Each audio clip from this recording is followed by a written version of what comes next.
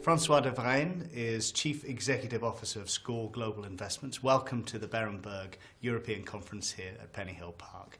The SCOR group of companies is a very different beast to the one it was 10 years ago. Talk me through the changes in the makeup and risk strategy over that decade.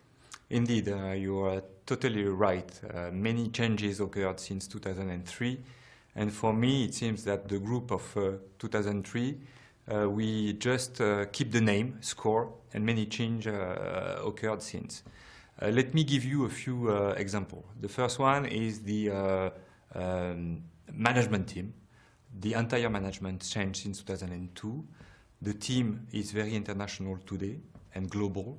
Executive members are located in Paris, in Zurich, in Cologne, and in New York. The first big difference compared to the previous time is the fact that the group today is fully global. So we operate everywhere in the world.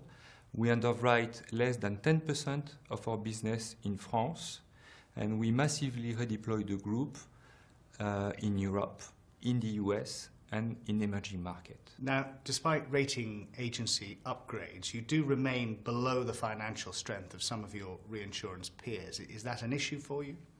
It's not an issue. Rating is not an issue today for us. As you may know, we have been upgraded by all the 4 rating agencies last year at A+, and we were put on positive outlook by S&P a few weeks ago. So it's no longer a concern for us. And since our new strategic plan published early September, we no longer focus on rating, but on solvency as defined by our internal model. And we optimize the capital thanks to the internal model today. And we have just one objective of maintaining our solvency in the optimal range today. Is that what differentiates you in the reinsurance market? Yes, that's really innovative.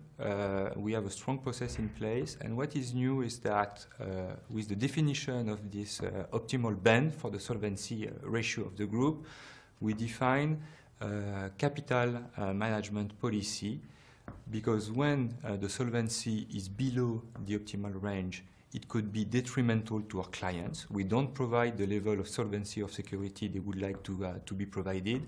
And where we are above the optimal band, we don't underwrite profitable business. We have enough excessive capital in the group. What do you think the longer-term growth opportunities are in the reinsurance space? In our strategic plan, Optimal Dynamics, that we published early September, we set only 2 simple objectives, one linked to profitability and one linked to solvency. So we want to provide a return on equity above 1,000 basis points over the risk-free rate in terms of profitability, and we want to be in the optimal band of 185%, 220% for the solvency ratio.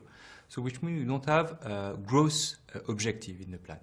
Having said this, we do believe that those 2 simple targets are compatible with a profitable growth over the next 3 years of 7% per annum for the group.